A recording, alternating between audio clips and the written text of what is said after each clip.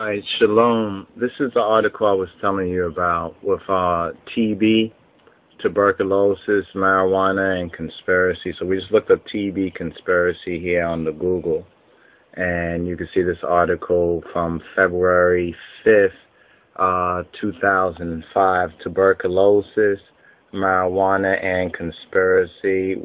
The World Health Organization has released a report by Dr. Christopher Dye finding that tuberculosis. So let's pull up the article right here. Here's the article from this blog, Mayet.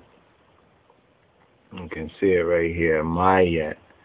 Tuberculosis, marijuana, and conspiracy. It's very interesting. First of all, let's try to touch on a little bit of the article while we have a chance right here. Okay, the World Health Organization has released a report by Dr. Christopher Dye finding that tuberculosis is on the rise worldwide. Figures show that almost 9 million people contract the disease yearly, and 2 million people, of which more than half are from the Asia-Pacific region, will die of the disease. Tuberculosis is a transmissible disease contracted through contact with airborne bacteria expelled when a person with active pulmonary disease coughs. The symptoms of active pulmonary tuberculosis is a persistent cough, loss of appetite, weight loss, night fevers, and profuse sweating. Patients who are HIV positive, the elderly, and young children are particularly susceptible to the disease due to a lowered immune system. Right? Now, going a little bit further in this article, let's scroll this down right here. We find that it says there are major problems at this time worldwide in the diagnosis and testing for the disease. The current testing procedures are outdated and do not always show accurate results. Two types of testing are currently standard worldwide: the what they call the sputum testing, which fails on young children who cannot cough up enough sputum for accurate sample testing, and what they call Mantoux testing, which does not show if a patient is active with disease, as it only shows whether a person has been exposed to a person with active disease, right?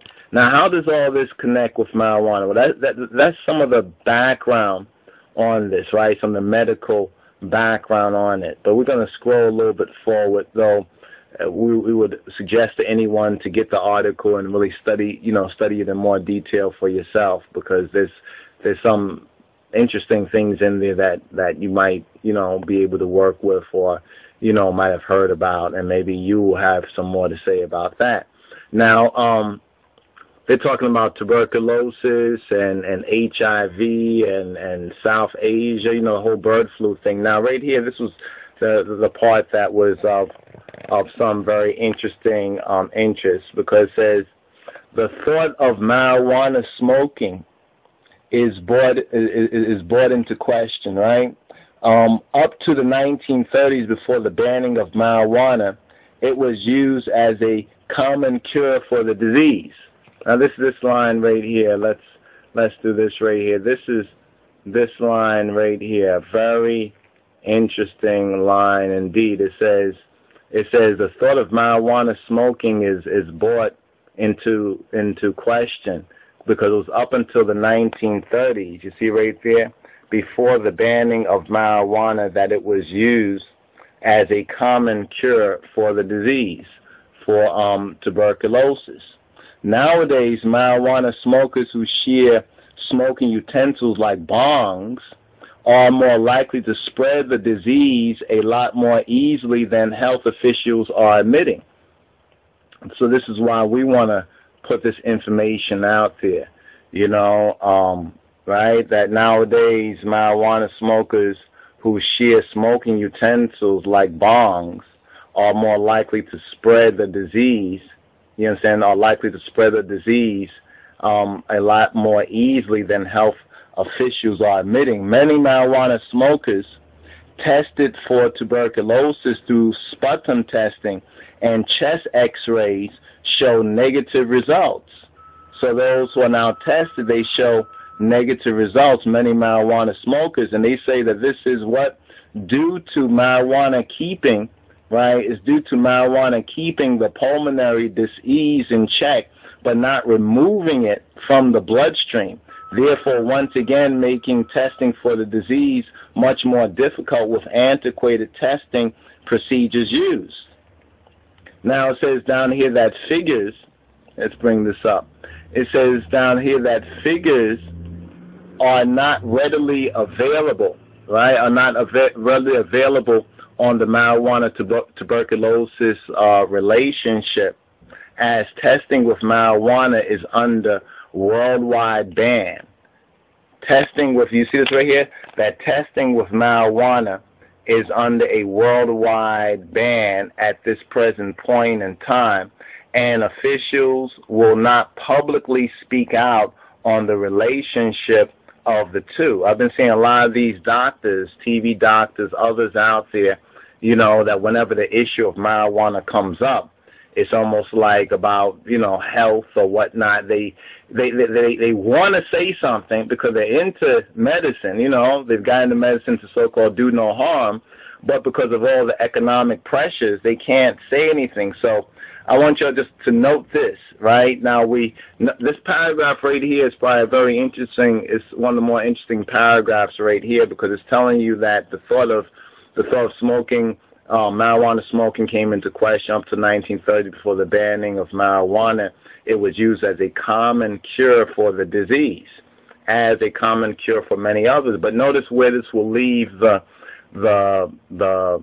Leviathan, big business, chemical, drug, big pharma. Where would big pharma be? Big pharma doesn't like this because, it's hard for them to make a product out of it because it in itself is an enigma. Marijuana in itself is an enigma. With the right knowledge and use and application, it has many beneficial usages. And yet it's so free. It's not something that's easy to be a commodity for those who have investment in Babylon. It's really the antithesis on one level to Babylon and to the system of things, the chemical companies and others, making products out of it, because it in its own natural state is a better product. There's even another clip with Dr. Oz. I don't know if any of y'all out there who are on this particular issue about marijuana and research, and check out a Dr. Oz episode where he had Montel Williams. Montel Williams showed up on Dr. Oz show where they were debating the same issue, and Montel Williams was defending the smoking of it as being more beneficial for some types of disease or some types of illnesses, such as what he has or what he has been suffering, so forth and so on. That was very interesting because how it gets heated, how the system or the people who speak for like the scientific companies and the federal drug companies and the other rulers of the archons, the ones Babylon we can say generally speaking, how they try to dance around the truth and will admit the truth but under great duress. It's almost like they will admit the truth, but like in legal thing, they'll put a little disclaimer, it was under great duress. But now, let's just sum up right here as we're coming to the end of this article right here. It says there are two types of tuberculosis plus a number of smaller bacteria of the same family, including Mycobacterium marinarum, often found in fishermen, contracted through cuts in the hands from fish infected with the bacteria. the two types of pulmonary and extrapulmonary tuberculosis can be fatal if left untreated.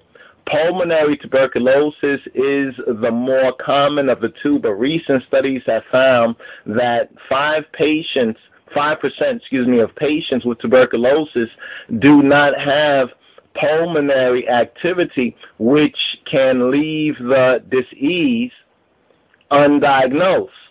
Extrapulmonary tuberculosis can be found in almost any organ of the body, including the liver, skin, lymph nodes, and brains. Common symptoms of extrapulmonary are similar to pulmonary tuberculosis without the persistent cough, and often patients are found to have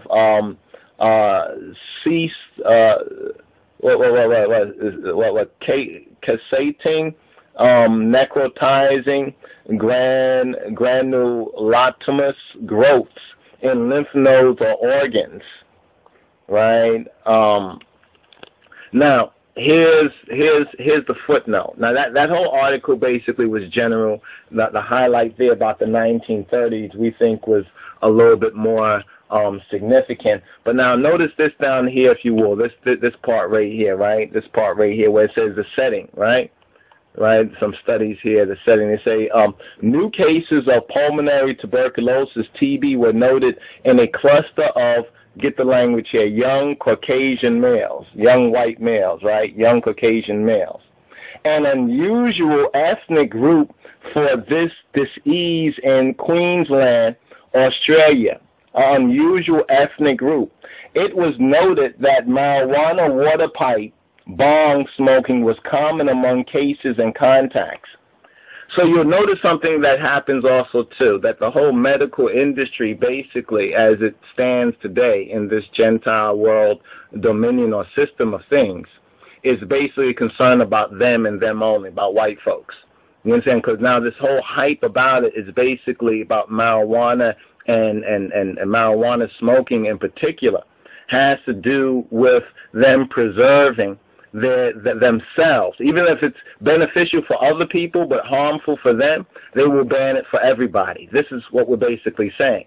So we now notice that this is really the root of why, or one of the main things that they are after, or they are trying to protect or figure out, that there are new cases of pulmonary tuberculosis that were noted in a cluster